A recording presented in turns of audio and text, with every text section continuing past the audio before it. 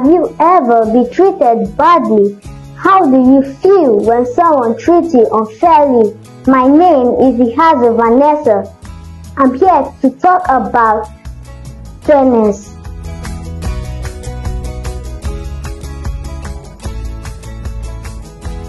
Fairness is the act of being kind and generous.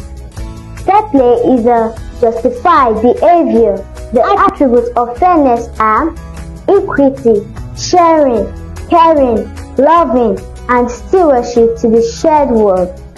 A quote says, "Live so that when your children think of fairness, integrity, caring, and sharing, they think of you," by H. Jackson Brown.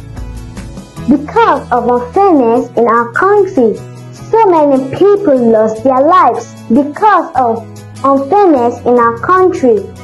We have bad governments who fosters illegal acts like robbery, selling of hard drugs, which is bad to our health.